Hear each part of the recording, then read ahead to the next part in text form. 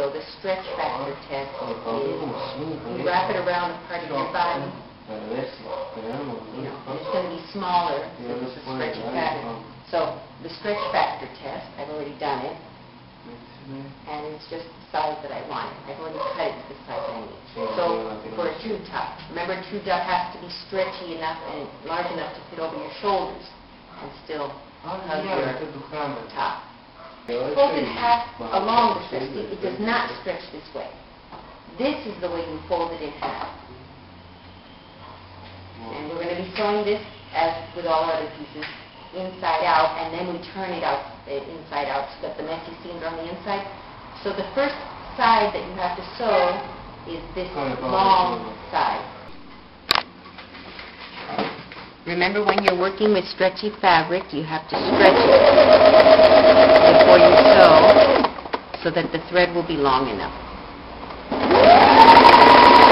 And it won't break as it stretches and unstretches. Okay, now the next step is to see where that seam is. That's on the outside. Fold it inward in half. So stick your arm in and fold it in half, fold the loop in half, so to speak, so. And line up the seam. Don't worry, I know it looks kind of funny right now, but this is the way to do it.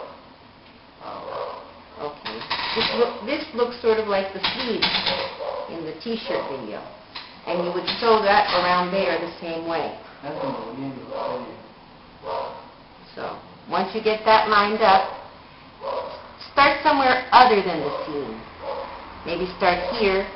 Sew all the way around except leave a space without sewing, like maybe up to here, because you'll need a hole to pull it through to turn it inside out.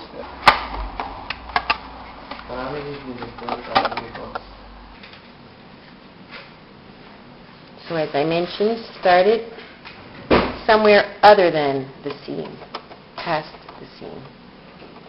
Maybe there. Okay. And in this case, since it's not stretchy, make sure you've got both sides. You don't have to stretch it because it's not stretchy this way. It's stiff this way. So just sew all the way around except for one part. I'm going to move it up more because I want to get the seam into the sewn up place. Okay.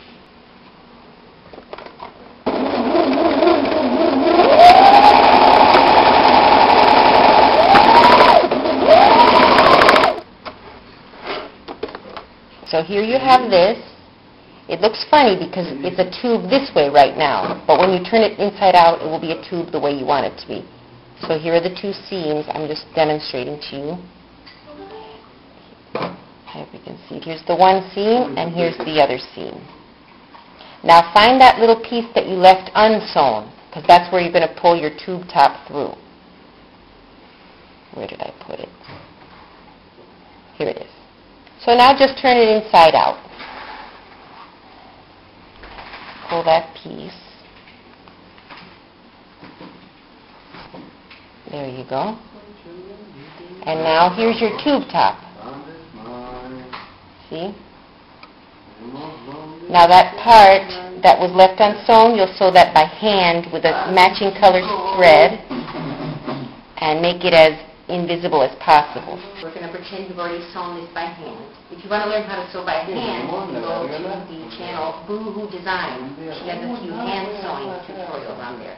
They're very useful. You could always just wear the tube top like this. I always think tube tops look nice with a nice white blouse.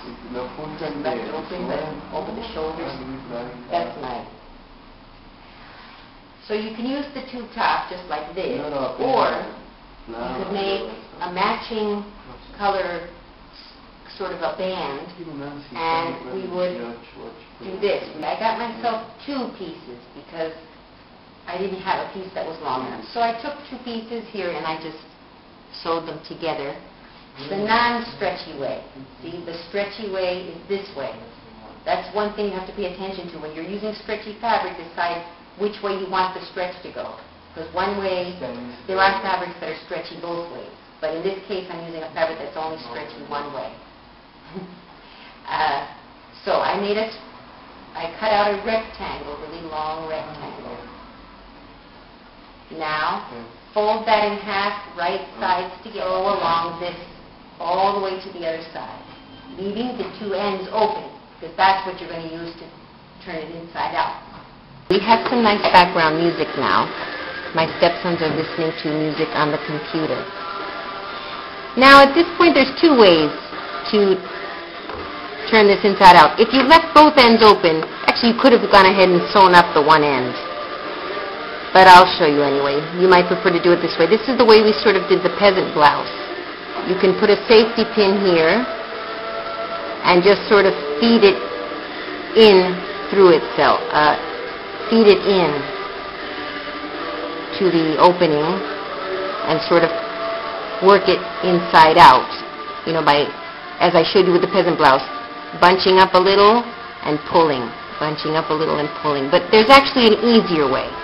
So what you could do is, but you may not have the equipment you need, so you could sew up one of the ends, which I'll do now, and I'll be right back and show you what else you can do to turn this inside out to get your strap. Get yourself a dowel. It should not be so wide that it won't fit through. And this is one I use for dyeing.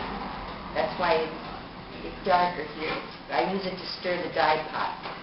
But it's also useful for turning my straps inside out. Here you see I've sewn one end shut. I like to trim it a little, make it nice and neat, but make sure you don't cut the thread. And now, I'd like to trim it a little here too. Now, kind of work that end in a little bit. You could use maybe the safety pin also, or a pencil, or something thinner than the dowel. But once you work a little piece inside, then just take the dowel and stick it there. And then it's harder in the beginning. Once you get a good amount onto the dowel, it gets easier. So you see, you start working it onto the dowel. There we go. And then start sliding it on. There we go. Grabbing the seam. There we go.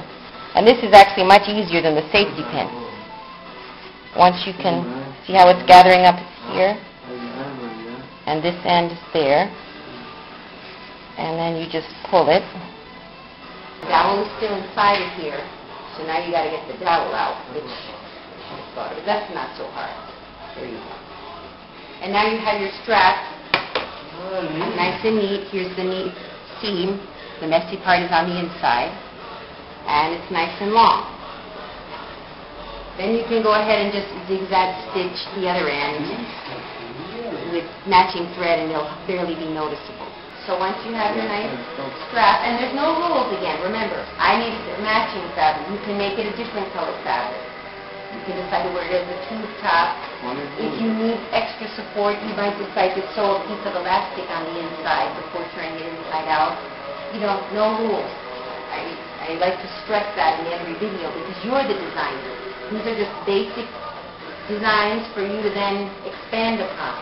And then I would love for you guys to send me videos that you've made with these designs. So then, okay, the next step, just tie this here, and it's maybe I should have made it a little longer. And you could leave it like that. You could just leave it like this for sunbathing, or maybe you wanted to be a little safer, tie it up here, and then use it sort of like a bathing suit. This is, if you're extremely large busted, this might not be the best design for you. And my next video is going to be a bra for bigger busted women that maybe want a little more support. But, you know, if you just want to go out and sunbathe and just need coverage, it doesn't matter what size you are. You can probably get away with this. Don't dive into the swimming pool with this on, though. It probably won't be a good result. Bye. Thanks for watching.